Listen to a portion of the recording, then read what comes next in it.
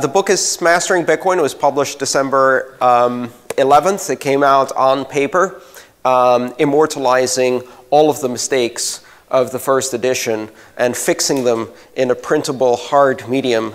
And to my eternal shame, this book is full of mistakes. Now, if you're a programmer, you understand why that is. Right? We're dealing with software, and this is a moving target. Many things in Bitcoin change day to day. And so many of the things in this book were wrong the moment they were written. Some of the things in this book were correct at first, and then they became wrong over time. And so what I'd like to do is extend a challenge and an invitation to all of you. Find all of the mistakes in the book, and then do a pull request. GitHub, Bitcoin book. The entire thing is open source. It's available under a Creative Commons license. It's free to read. It's free to mash up. It's free to reuse. You don't really need the Dead Trees edition. All this guarantees that it's already out of date by the time the first print happens. But I would love it if you could find these little mistakes and let me know and do a pull request. And in the spirit of open source, I will incorporate that and fix the mistakes. And the next edition is going to be printed. And as soon as it hits paper, it will be full of mistakes again. And then we repeat that process in a process of continual evolution and development. And software gets better over time, and bugs are shallow the more eyes that see them, right? So this is the open source concept in a book. O'Reilly, fortunately, is a publisher who is very comfortable with this concept, and they've been very supportive both in developing this in a community fashion, but also in accepting changes. So I look forward to hearing if you can find all of the things that are wrong about this book. However, many things are correct in this book, and hopefully you will find that it does give you some useful information. I've tried to make it accessible to all types of people who are involved in Bitcoin. First two chapters are pretty readable even for someone who's just a bit technically minded, but not necessarily a developer. You don't need to write a word of code in order to read the first couple of chapters. It starts getting hairy after chapter 4. It starts getting a bit more complex, and hopefully you'll find that it conveys some good analogies on some of the key structures in Bitcoin. I was doing a book giveaway the other day, and wanted to do some kind of competition, ask a question, see who would get the right book. So I asked, there's a room full of people, I said, okay, who knows what a Bloom filter is? Okay, who knows what a Bloom filter is in here? Anyone? Okay, who knows what a Merkle tree is?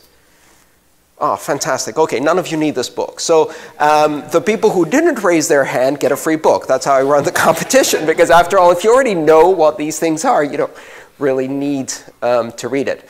So I want to talk very briefly before we go. We're going to do a book signing. Everybody gets a book. I'll be happy to sign the book, any dedication you want. If you just come up and don't say anything, the default will be to the name that's on your badge and my signature, okay? But if you want me to write something else, almost anything is acceptable. I will write it on the book if you want to donate it to someone else under a different name, for example. I want to talk about the difference between programmable money and institutional money. This came from, I don't really prepare my talks, they're kind of ad hoc and improvise, but this came from a tweet I received this morning. Someone said, you know, there's a lot of talk among those who are opposed to Bitcoin about the fact that it has irreversible transactions and how that is a major weakness of the system, irreversible transactions. And I thought that was really, really interesting. And the reason it's interesting is because it shows a fundamental misunderstanding of what we're doing here and what this technology is really about. Because irreversible transactions, to point that out as a problem in Bitcoin is to take one of Bitcoin's biggest strengths and to think it's a weakness. Because one of the funny things that happens with Bitcoin is that it gives us a hard core of trust, a decentralized trust model. And that trust is hard. And from that hard core of trust, you can extend and create guarantees. Guarantees of performance, verifiability, security, and in the case of transactions, irreversibility. Irreversibility is a feature that derives directly from the hard core of trust. And if you think about it as programmable money, then you realize from this hard core of trust, you can then add layers of innovation that soften that guarantee if you want. So as a developer, I think of that, I look at that technology and I think, well, actually making reversible transactions in Bitcoin isn't difficult. You can simulate it very, very easily. So let me give you a simple example. You could use a multi-sig transaction between a buyer and a seller, and then have that transaction pre-sign a payment to the seller with an end-lock time delayed guarantee. So you do automated escrow. Money goes into escrow for 30 days, 14 days. What do credit cards do as chargeback? Pick a number, right? You can do a delayed transaction. Now, the vendor knows, the seller knows that 30 days after, they have a pre-signed, guaranteed, verified transaction with an end-lock time. They can verify it independently. That means that you have the money, and in 30 days, it will be theirs. But if something goes wrong with the transaction, you can use a third-party arbitration escrow agent who's holding the third key to dispute that transaction, issue a countervailing transaction that double spends the inputs, and refund the buyer because the product wasn't delivered. The product was faulty.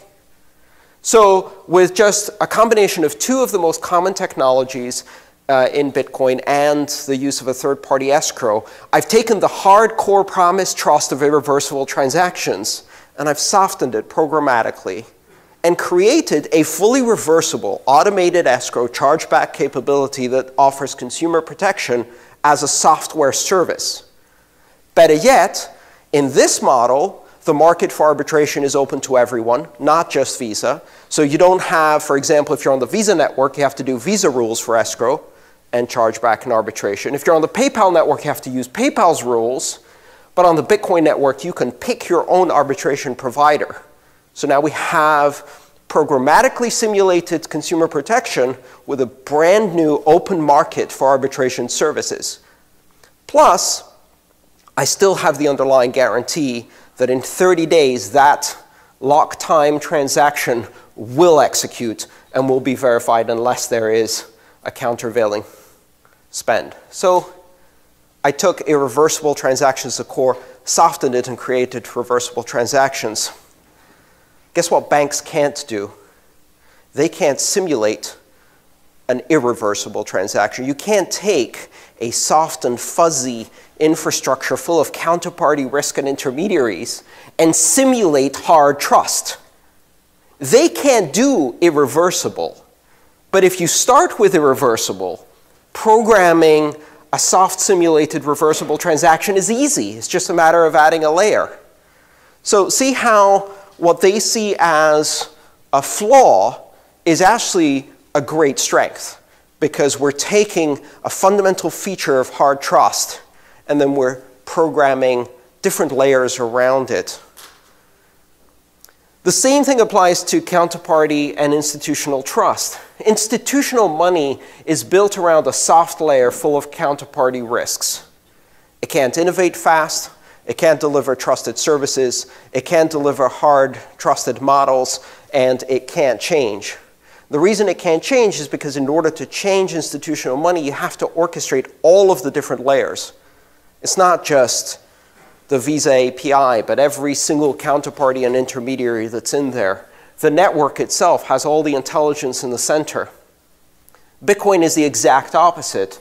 It offers a very simple, primitive core which has a hard trust model, and then all of the intelligence is pushed to the edge, allowing innovators like the people in this room to create innovation without permission, to add innovation layers at the edge, to implement applications, services, products, financial instruments that redefine the trust model, and to do so they don't have to ask for anyone's permission.